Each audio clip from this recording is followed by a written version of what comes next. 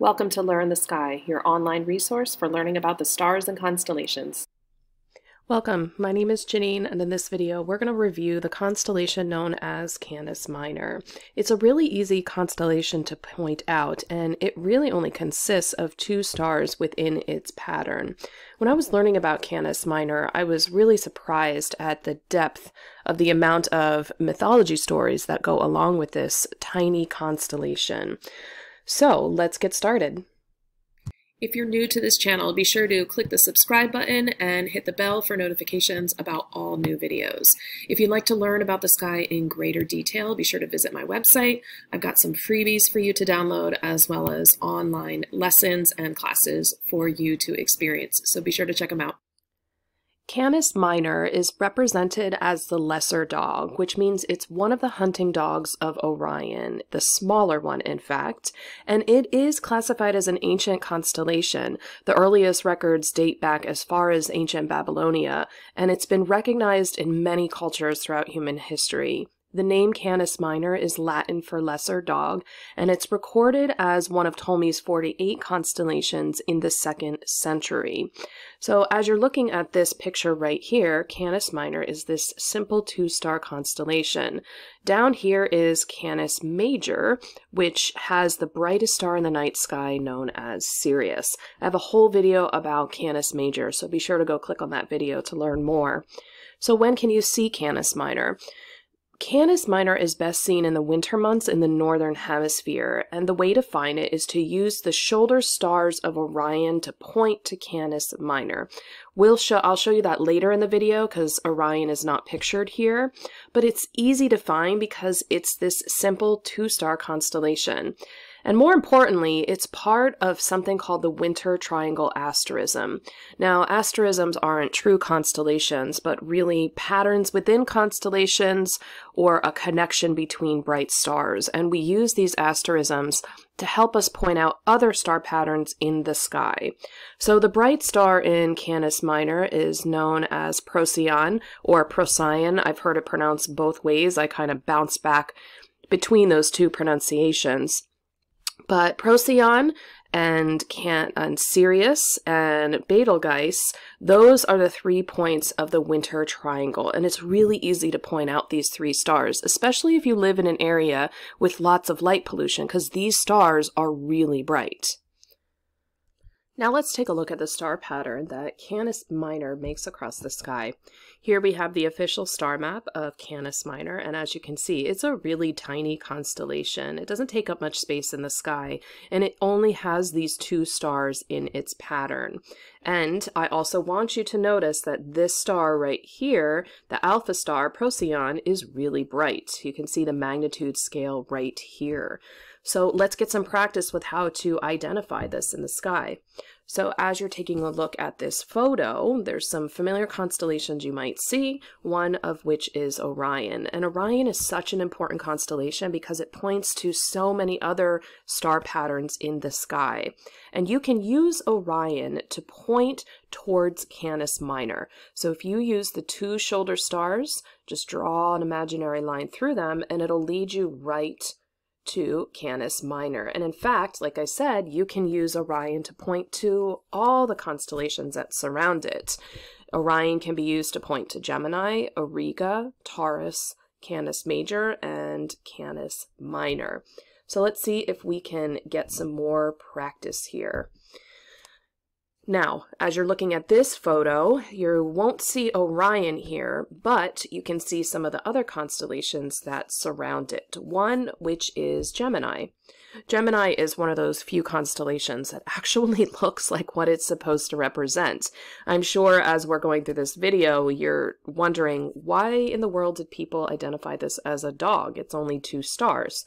Well, I'm sure the ancients had lots of imagination, and remember, these star patterns were really created as a way to keep track of time for agricultural purposes, and then they also connected it with stories, and those stories would be passed down throughout generations. So as we're passing these stories down, it's a way to remember these star patterns and the times of years, time of year in which they would rise. So if you're looking for that 2-star pattern, this is Canis Minor right here. If we were to point out all the constellations, we have Cancer right here. You can use Canis Minor to help you find Cancer. And then over here is Auriga. And as I said earlier, Canis Minor is part of the winter triangle asterism. So if you're looking at this photo, can you point out the winter triangle? Make a connection with the brightest stars in this photo, and that is the winter triangle. And Canis Minor is a part of that. We have Orion right here. We have Canis Major, which you're really only seeing a tiny portion of it, and then right here is Canis Minor, and that's where that 2-star constellation is. Canis Minor is also a part of the winter hexagon asterism. So this is a much larger asterism that can be seen in the winter months in the northern hemisphere, and it connects the brightest stars of 6 different constellations.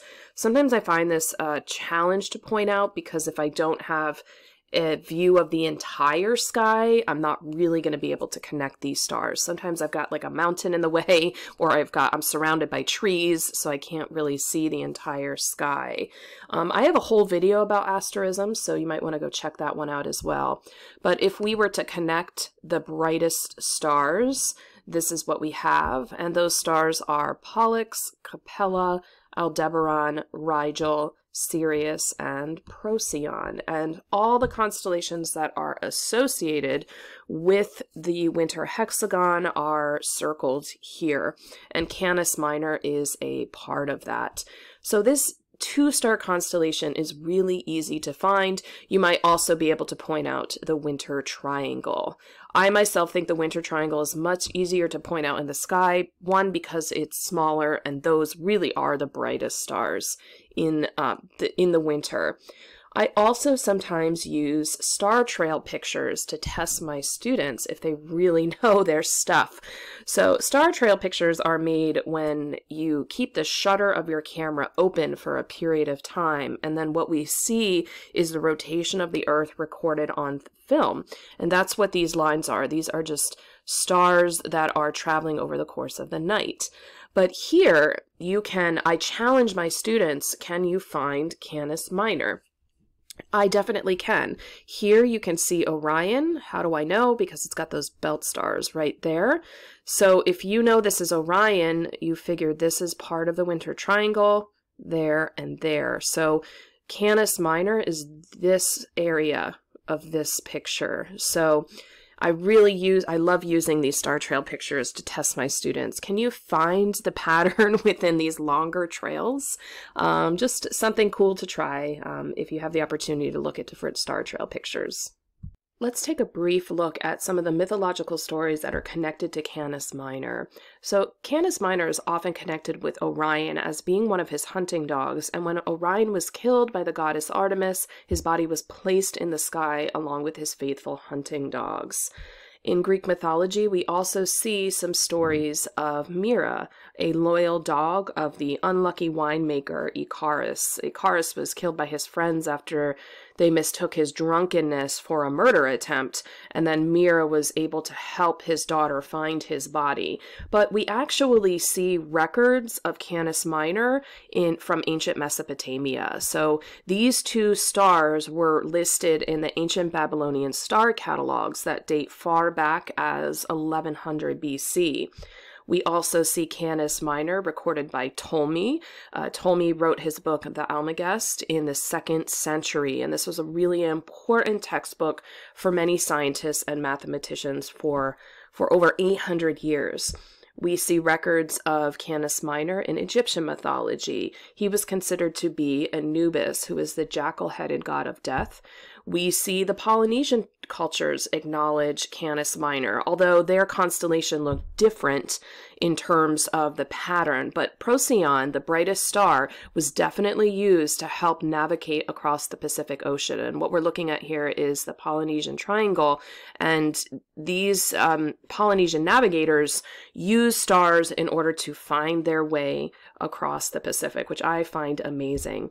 And then finally, we see Canis Minor in Aztec culture as well. These stars were incorporated along with Orion and Gemini in an asterism called the Water. So Canis Minor is seen throughout human history. It's just shape and pattern and stories have changed over the years. And remember, there's no one true mythology for any constellation. There's just a variety of them. Finally, we'll take a look at some of the celestial objects that are seated in the boundaries of Canis Minor, but unfortunately, there isn't really much to see here. There are no major celestial objects in Canis Minor. You would need a whole lot of magnification to see any of the distant objects that are located here. So, we've come to the end of our video about Canis Minor, the lesser dog, so let's review everything we learned so far. It's best seen in the winter months, and it's classified as a seasonal constellation. The best way to find it is to use the shoulder stars of Orion. You go from the star Bellatrix to Betelgeuse to Procyon, and you can only really see one part of Orion right here. This is Betelgeuse, that orange type star, and you just draw a line to help you find that small 2-star constellation. The brightest star of the pair is Procyon, and in terms of celestial objects, there really are none that are easy to find. But Procyon is part of the winter asterism triangle, so you should easily be able to connect the dots of these 3 stars, even if you live in an area with lots of light pollution, because these are the brightest stars that are in the winter sky, so you can make those connections and help you find this star. So I wish you luck finding Canis Minor. To me, it's one of the easier constellations to find because, one, it's only 2 stars, and those stars are fairly bright, of low magnitude, which means, remember, with magnitude, the lower the magnitude, the brighter it is. So it's an inverse relationship. So as you go outside, just remember it takes time, patience, and practice to study the stars. It took me over a decade to really know what I was looking at. So my hope with creating these videos is to help you find these faster and easier. So I wish you clear skies and keep looking up.